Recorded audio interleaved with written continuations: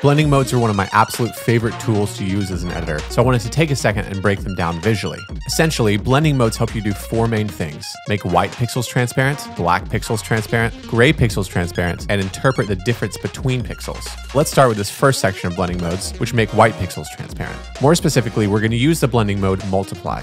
Watch how the black pixels stay intact while the whites disappear. This is super helpful for elements like masks or matte overlays. Now let's look at the blending modes which make blacks transparent.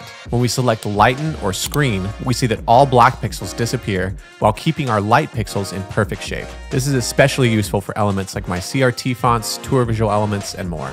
In this third section, you'll see how we utilize film grains or texture files by using the blending mode hard light. These blending modes make grays transparent while keeping all that beautiful texture intact and helping it blend into your footage.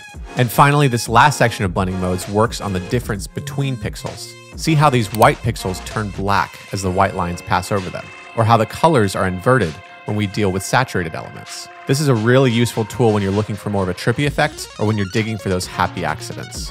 Blending modes are truly an amazing tool, so I hope you found this helpful. For more resources and to download a free sample pack, subscribe and click the link in the description. Until next time, happy editing.